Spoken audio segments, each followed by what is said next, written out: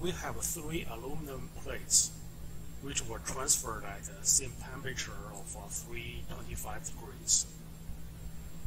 At 75 seconds, the bottom right corner was transferred perfectly.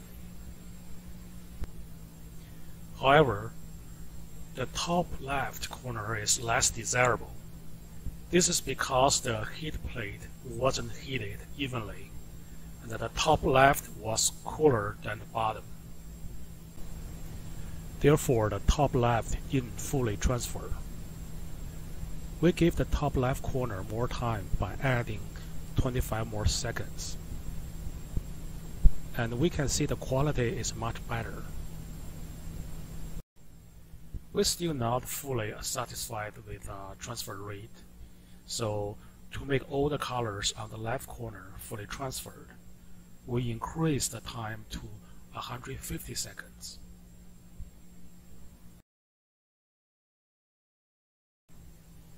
We can see the quality of the left corner now is perfect.